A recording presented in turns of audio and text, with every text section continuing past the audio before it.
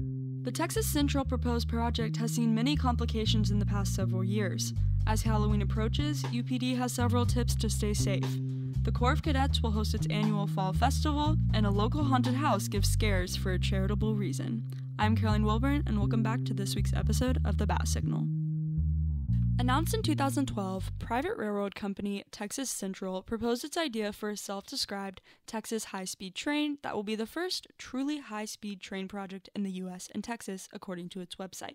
However, the now decade-old project has shown nothing but slow progress. Here to tell us more is news writer Anna Renfro. Anna, thank you so much for coming on. Thanks for having me. So, what is this proposed project exactly? The alluring proposal for the infrastructure project claims that its 240-mile-long track will connect Texas through 3 passenger stations in North Texas, Brazos Valley, and Greater Houston within a 90-minute high-speed train ride. According to the project timeline, Texas Central estimates that the project is to be completed by 2026, when the railway will be fully operational for commercial use. And what's the cost of this project?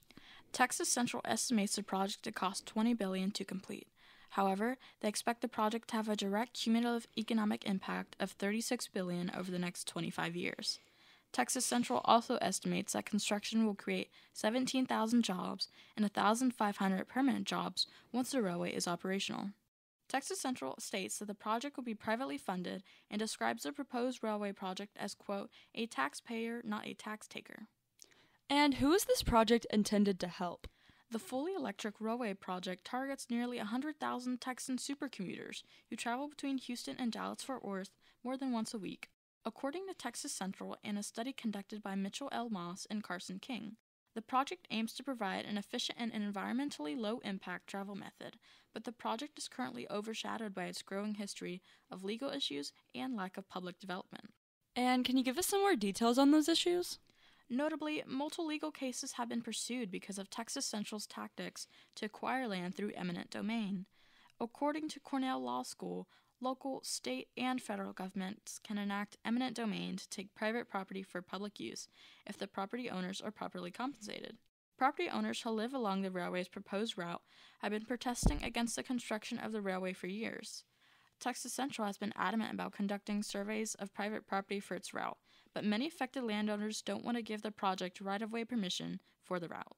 And I understand that you reached out to Texas Central for a comment. How did that go? The battalion reached out to Texas Central for an interview, but Texas Central declined, instead offering a comment. Quote, it has been an eventful summer for Texas Central, and we continue to move forward, right-of-way director Katie Barnes wrote. On behalf of the company, Barnes also wrote that there will be no additional information to share beyond the most recent press release from July 8th. Before the most recent release, its last release was published on September 21st, 2020. Quote, Texas Central remains open for business under its new management, is continuing to seek further investment, and is moving forward with the development of this high-speed train, Barnes wrote. The press release is short, giving little substantial information regarding the project's progress. Texas Central briefly thanked project investors and stakeholders, stating that the company has made significant strides in the project over the last several years. Quote, we look forward to being able to say more about this at an appropriate time in the near future, Texas Central wrote. Well, I guess only time will tell. Thank you so much for coming on, Anna. Thanks for having me.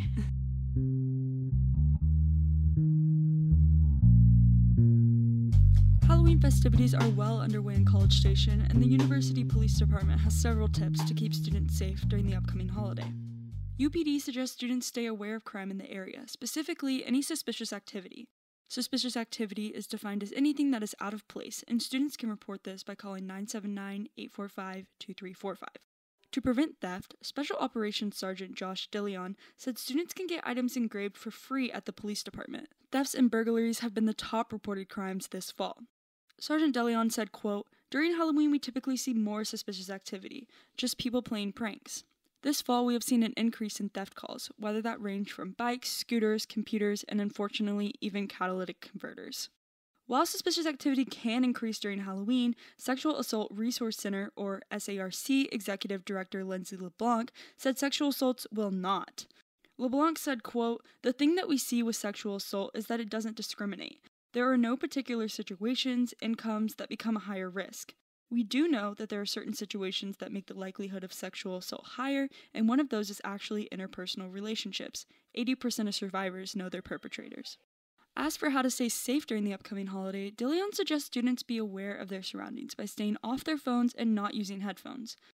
He said this allows others to know that one is alert and not an easy target. DeLeon said, quote, "If anything happens, get to a safe place, and then contact the police department. You can contact our emergency line, or you can contact 911 and let us know what's going on. We can get officers or get you medical assistance if necessary." You can read this entire article, originally written by Amanda Hare, published on thebat.com.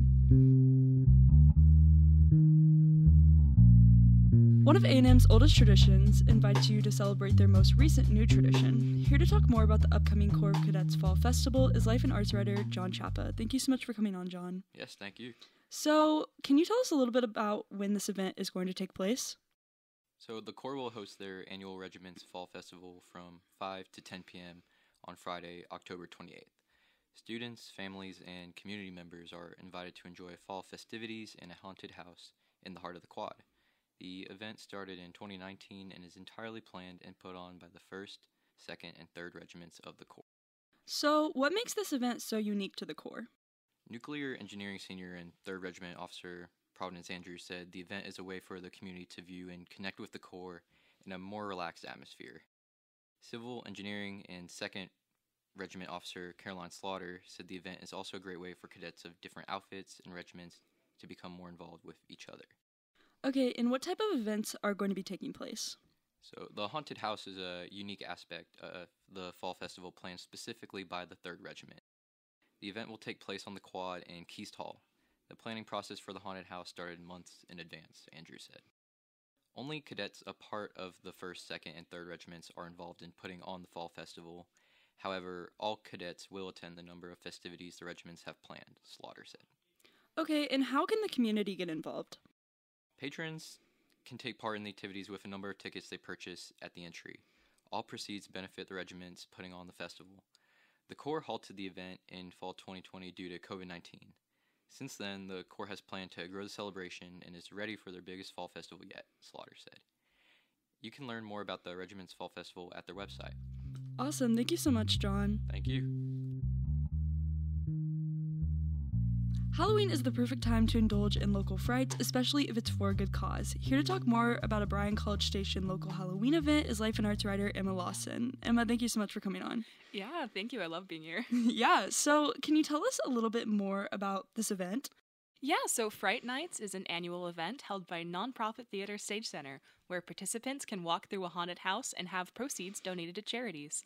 This year, Fright Nights is donating to Star Kids, an outdoor program to help kids of fallen veterans and first responders. It is recommended that children under the age of 15 do not attend without an adult present, and tickets can be purchased at the event from 7:30 p.m. to 11:30 p.m. for $10, and participants are encouraged to pay in cash due to Wi-Fi being unpredictable. Yeah, so can you tell us a little bit about the history of this event? Yeah, so Cindy Roberts is the organizer of Fright Nights and past president of Stage Center, and said she's seen the event grow in size. Roberts said, quote, "We just had to move out of downtown Bryan, so now we're over on Briarcrest Drive." Roberts said she buys all props and costume pieces herself so they can donate as much as possible to local charities. Yeah, so how does this event make sure that it's safe for all attendees? Yeah, that's a great question. To ensure the safety of everyone involved in Fright Nights, actors stay an arm's length at all times and don't get up close to anyone's faces. Although scare actors are recommended to be over 18 years old to participate, anyone 16 and up with parents' permission is also allowed, Roberts said. And I understand that you got to interview one of the scare actors. What did they say about the event? Yeah, Sophia Colwell has been a scare actor at Fright Nights for 2 years and said she enjoys the community that comes together for Fright Nights.